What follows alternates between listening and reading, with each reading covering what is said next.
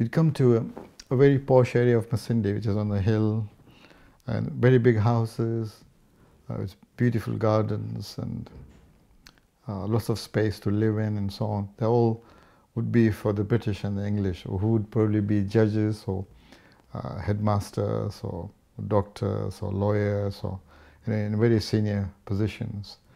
And they would have their own servants, they would have car parking, for their garages and so on. And then if you came down from the hill to sort of middle area, you'll find all the Indians living together. And because, I mentioned to you earlier, the majority of the Indians settled in Uganda were Gujaratis. There were a few punjabis. So you'd have that distinct area where you only see Indians there. If you walked in the town, there was all the Indians would get together and having a chat, or the women would having a small chat outside there, what we call the verandah. Sit outside and talk about everything that goes around in that small town. And then if you go down into the sort of left side of Masindi, you come to a shanty town, and the Africans would live there.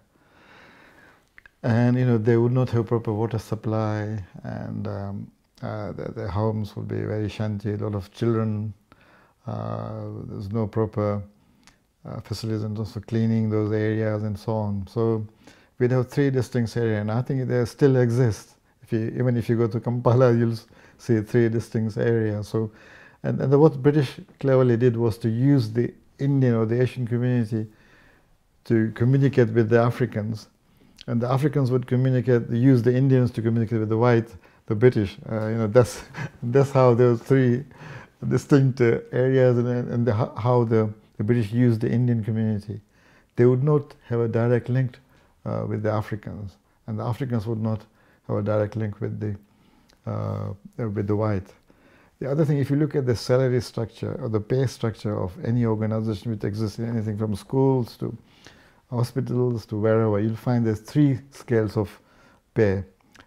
Say a white person would get, say, £100 for doing that job, and the same job an Indian would do it for £60 maybe, and an African would do it for around £20–25. So they had this sort of scale, even though the skills required would be the same, whether it's done by an Indian or by an African or by the white person. So this was ingrained in the society for so many years, very similar to apartheid system in South Africa.